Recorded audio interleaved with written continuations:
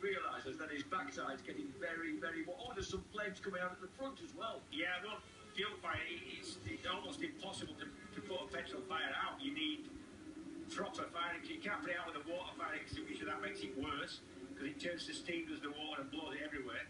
His father's not 12 feet from us in the adjoining booth. This must be not a very pleasant experience for him. And it's coming out the front as well, look. Yeah, so it's the fact that the airbox is underneath there, so actually there's what are you talking about?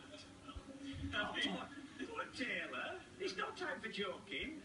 No, it's terror. The consequence could be awful. In actual fact, given the situation, he did really well with this.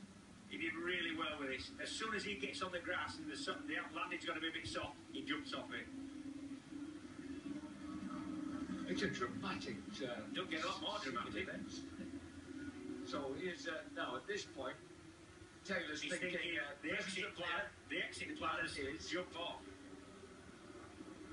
But he's probably still going at a fair pace in real time, James, at this point. Now with it's a long... Let's have a look. Well, it's on fire then. Good Lord.